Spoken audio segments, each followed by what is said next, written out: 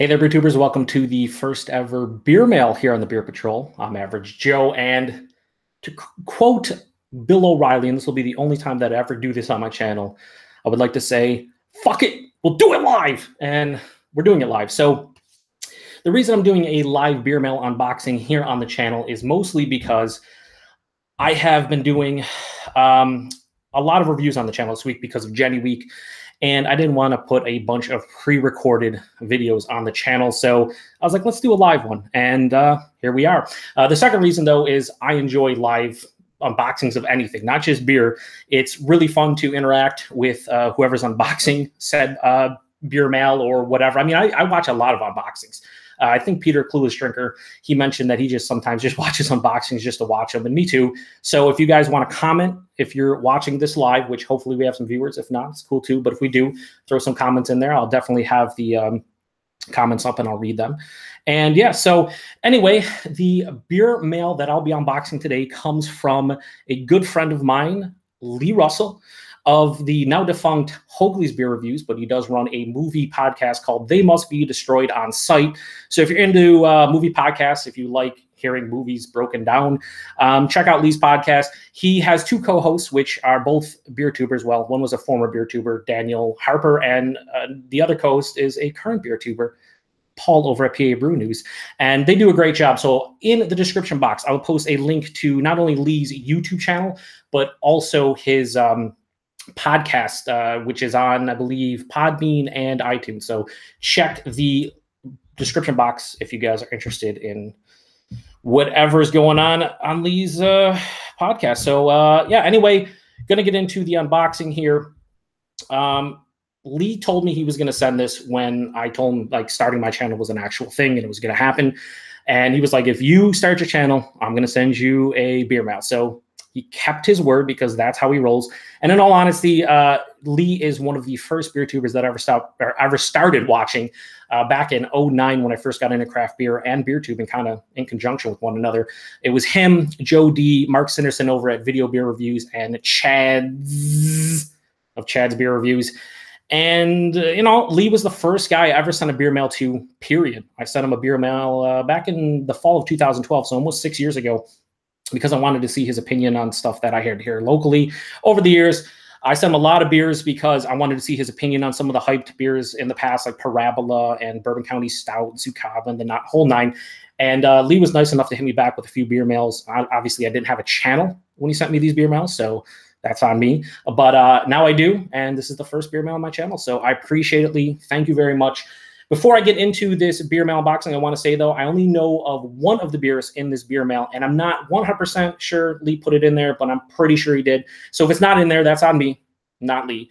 I don't want to be like, oh, this is the beer that's going to be in there, and then I open up and it's not. Make Lee look like an ass. Not going to do that.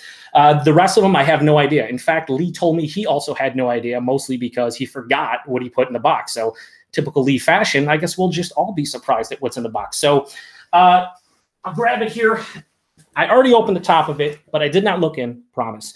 I just wanted to open it up so I didn't have to struggle with it. And as you guys can see, this is a big beer mail, 10.5 pounds. I don't know how many beers are in there, but I'm just going to put it over here on this chair, if I can bring it over here and just open it up. So quick check of the comments here, and then we'll see. Lee says, thanks for the plug, dude. It comes full circle. Yes, it does, Lee. I appreciate this. Earth says, cheers, fellow. Cheers, fellas. Did he call me fellow? He did not. Cheers, Earth. Lee says, hey, Earth. And Eric Gilbert says, cheers. The Don Dada. Nobody knows who that is, Eric, except for you and I, buddy. But anyway, let's get into this beer mail. So on top, in all beer mail fashion, right? Bubble wrap. We're just going to throw that on the ground. So the beer that I thought Lee had in here is right on top, but he separated the beer from the box. So let me crack open the beer. It's all taped up. You know what? I actually have, where the hell's that knife? I just have a knife here. I'm just going to cut real quickly, just because to make it a bit easier. Lee always does a good job at packing. He knows what's up. He's sending out beer mails. So I'll show you the box first. This is the star of the show, at least for me. This is Fuller's Bottle Condition Imperial Stout Limited Edition. It says specially handcrafted from a traditional recipe, 10.7% alcohol by volume. And yeah, we were going to do a live review, right? Right, Lee? We're totally going to do a live review of this. But apparently Lee has no more because he enjoyed it and he drank it all up. So I guess I'll be reviewing that by myself. I'm going to probably save that, honestly, for a special beer review, mostly because it's a pretty special beer. I've been always wanting to try this one. I like what Fuller's does. Maybe not as much as Lee and Paul, but I do enjoy them. And the Imperial Stout, here's the bottle, has always been one that I've wanted to try. So, yeah, we're going to get into that. Maybe like the 50th beer review I do, or maybe the 100th. Maybe we'll set it down for a couple years. Who knows? We'll figure it out. Okay, so there's a bunch of cans in here. Got 2 cans here. And then 2 cans here. We got 6 cans, it looks like. So 7 beers in total, which honestly, I didn't think Lee was going to actually send that much. But he did it right. And cans, they're a bit cheaper to send, right? So, done data. Yes, indeed, Eric Gilbert. He said, Eric says, now that Fuller's is great. I've heard great things, Eric, so I hope you're right. So the first one, I'll take the beers out of the first one. First Ziploc bag here that I saw. So the first beer here is from Spindrift Brewing Company, which Leah said a lot of good things about. This is their Abyss Black Lager, so a Schwarz beer. A Schwarz beer, 4.8% alcohol by volume, a 473 milliliter can, which is a 16-ounce tall boy here in the States. Yeah, so Abyss Black Lager, as you can see, Spindrift Brewing. Pretty sweet. Yeah, so, yeah, no date on it, but it's a black lager. Should be fine. Should have found a place to put all these beers. I'm an idiot, so just throw this back in the box. Throw this back here, and we'll figure it out. The other beer in this Ziploc bag. Malternate Reality New England Style IPA from North Brewing Company. Juicy, hazy, tropical New England Style IPA. It was canned on 3/18. Pretty cool label. Kind of just all over the place. It has like the sticker on it that's very shiny. Yeah, I've never heard of North Brewing Company. Where are they out of? Halifax, Nova Scotia. Sweet. So New England Style IPA. Now, I forgot to mention at the beginning of this, Lee wants to do, or I want to do, but Lee also wants to do a couple of duo reviews here on my channel. So Lee, you're going to have to tell me which beers that you have and that you want to do. I'm down to do whatever, but you got to let me know, son. We have in the comments Bum from Jody's show. If you guys don't watch the, now it's on Saturday night, but the Share Beer show on Jody's channel, Bum is a regular panel member on that. He says, hey guys, wow, Fuller's Imperial Stout. That's new to me. Yeah, when I first saw it show up, I was pumped up. So I'm really excited to give it a go at some point. Bumpy Road Brewery. What's up, Bumpy? He says, I'll be doing my last beer of the night vid while watching you live. Sweet, Bumpy. I appreciate it, man. You did not like that you Uinta beer today at all. And that doesn't surprise me. Gooseberries. What the fuck, man? Anyway, so that's 3 down, and we have, where the hell is the knife? I'm a mess right now. Here it is. Let me grab this knife and cut this. Two beers from the same brewery because they have similar. Tatamagouche Brewing Company. Tatamagouche. Is that how you say it? I don't know. Tatamagouche Brewing Company, Nova Scotia. They're Jitney dry hopped sour, organic dry hop sour at that.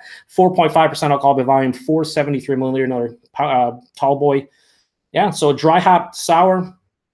Blah, blah, blah. It has a lot number and stuff on it. I'd assume it's relatively fresh. So looks like this is their standard label. And they just kind of change it up here. They have like a wrap on it. So yeah, a dry hop sour. I'm loving dry hop sours and sour IPA. So this actually looks pretty sweet. And I know, pretty sure Lee's a fan of this brewery. Clearly, if he sent me a couple cans, he is. So awesome that I get a chance to try something from them. So thank you very much, Lee. Not only do I get one of them, but I get 2. And this is also from them. And this is their Deception Bay IPA. Again, certified organic. So I guess this is an organic brewery. Which is cool. Bose being the other one that I know of in Canada, period, but in Ontario. 6.2% alcohol by volume. Not going to get into the whole, oh man, baby, this pairs great with some shellfish, baby, some stinky cheese, and looks like some bacon wrapped hot dogs, baby. Oh my God, so excited. I'm not going to get into the description of all these because obviously I'm going to review them or dual review them with Lee. He wants to do the alternate reality for sure. Goosh, had him a goosh. He says, yeah, they just changed the name info. Otherwise, labels are the same. Yeah, that's pretty much. That's cool, though. I like that. It's simple. It's easier for them, and I get it. So, sweet.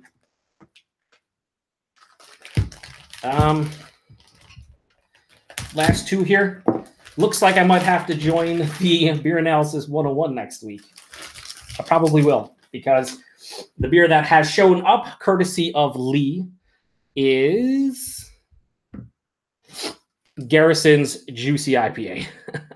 So this actually has shown up in Ontario, Canada, and this upcoming week, I believe you guys are doing Juicy IPA. Well, I guess I'm a part of it, but yeah, on Nick Maxwell Star Beer Review channel, he is doing this for next week's Wednesday night Beer Analysis 101. This is a double IPA, comes in at 8% alcohol by volume, and it is from the Garrison Brewing Company out of Halifax, Nova Scotia.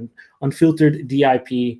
This is the March 5th can. So yeah, we'll give it a go. I'll be curious if this is fresher than the ones that they get in Ontario, but I've had some Garrison stuff courtesy of Lee before, and I'm looking forward to this one. I probably will join the panel then next week if I can make it happen, because I didn't think I was going to get it. I wasn't going to go up to Ontario to grab it. So, yeah, baby, we're going to do it. Last but not least, we have a beer from Two Crows, which I've seen. They have the old 3D logo, and this is their Lice Table Beer. It comes in at 3.5% alcohol by volume, 13 IBUs, another tall boy can. Citrusy, refreshing, bright, and smooth, they say. Again, no date on it, but you know what? There's a lot of breweries not putting dates on their cans and bottles. And baby, we could go into a whole thing. Date the cans, baby. We could do that, but you know what? I'm pretty sure this is relatively fresh. Not that it probably needs to be. It's a table beer. It's 3.5%. What the frig? So yeah, that does it for all of this beer mail. I truly appreciate it, Lee, for not only being the first person to send me beer mail on my channel, but also being one of the OG beer tubers and providing me years of entertainment along with all of your subscribers. I know you're never going to come back and do beer reviews, but hopefully we can get you on my channel to do some duo ones. He does want to do this one, the alternate reality. He definitely wants to do a duo review of that. And like I said, Lee, and I'm also going to do Juicy IPA on the beer analysis. So those two will definitely be reviewed live of some sort. But if you want to do any of the other four that you sent, let me know. I'd like to do a couple of them, but if we can only do one, that's cool too. But I definitely want to do some live reviews. So we'll do one more read of the comments here. Chris on the 10 says, hi, Joe, LOL. Juicy, baby. Yeah, baby, that better be really juicy, daddy. Eric Gilbert says, IPAs and the LCBO don't mix. Yeah, for the viewers out there that aren't from Canada and certainly not from Ontario, you don't understand the frustration that a lot of Ontario natives have with the LCBO. They have a tendency to age their IPAs for like 3 or 4 months because that's what you do with IPAs. Like, this is back 300 years ago, and there's long voyages to India from Britain. It's not how it works. But the LCBO, honestly, that's how it works. And a lot of these cans will say like refrigerate. They'll just be hanging out on the shelves for weeks and months on end. But yeah, that's LCBO in a nutshell. Lee says all of these cans are within 2 months. Sweet. So relatively fresh. Yeah, I mean, I'm looking forward to it, especially the black lager. I do like black lagers, and I just don't buy enough of them. So that should be fun. The table beer from Two Crows should be a great time. Obviously, the crown jewel is the Fuller's Imperial Stout, mostly because I've been wanting to try this for quite a while since I knew it existed, and I've heard great things. And yeah, probably save that for a special review. Yeah, I'll recap it real quick for people who missed it here live. The people watching again, I guess you could just skip this and be done with it. The first beer, Chris, that I cracked open was the Fuller's Imperial Stout, as I just mentioned. He sent the box separately so I could have the whole experience, baby. Oh, you can't see my face. You don't want to see it, but yeah. So the Fuller's Imperial Stout.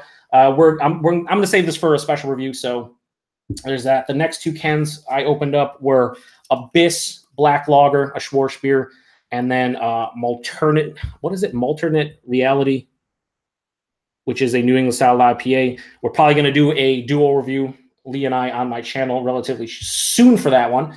The next two were from TMBDOS Brewing Company out of Nova Scotia, Halifax. I believe, right? Did I read that right? Yeah, no, out of TMBDOS, Nova Scotia. What an idiot I am. But he sent me their Jitney Dry Hop Sour.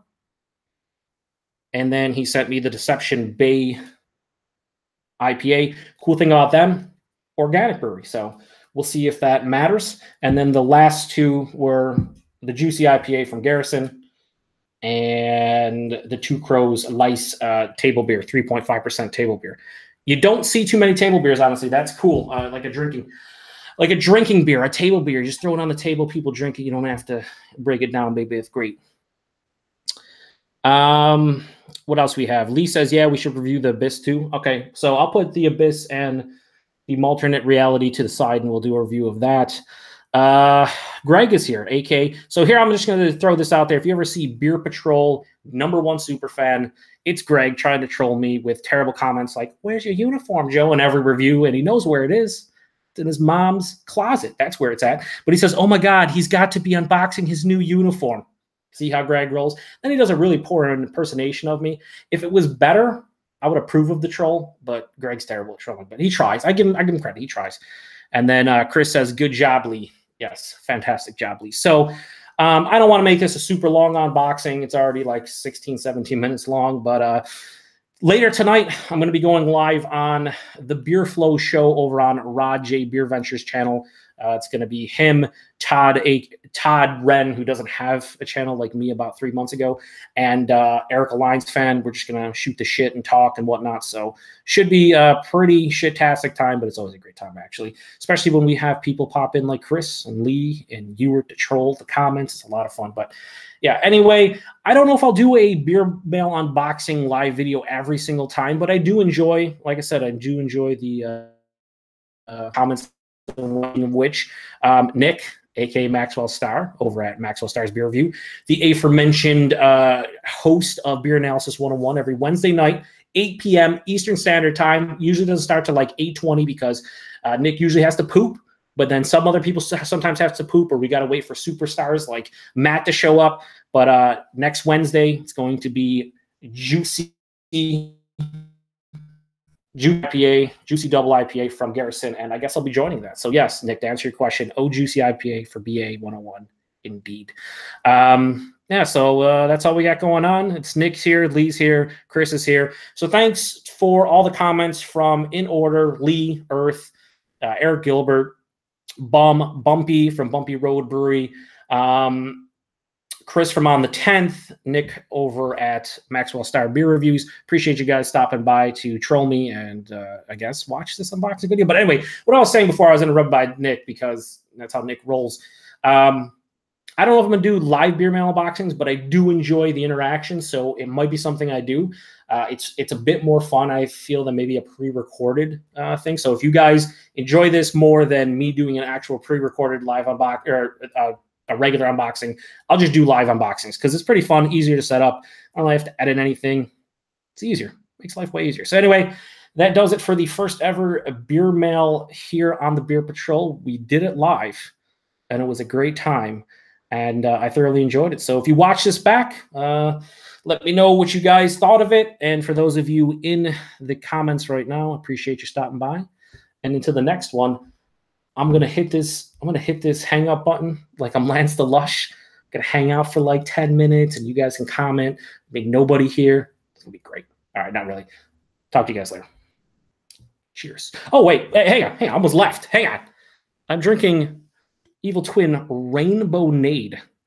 So this is an IPA that is brewed with grapefruit, passion fruit, mango, raspberry, and blueberry.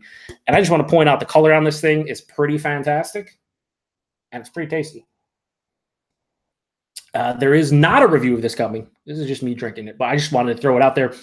Evil Twin does a whole lemonade series. They did a old-fashioned classic lemonade IPA, a pink lemonade IPA, a half and half lemonade and iced tea IPA, So I give them props for creativity. This drink's more like a fruit beer with a bit of hops than an IPA with actual fruit in it.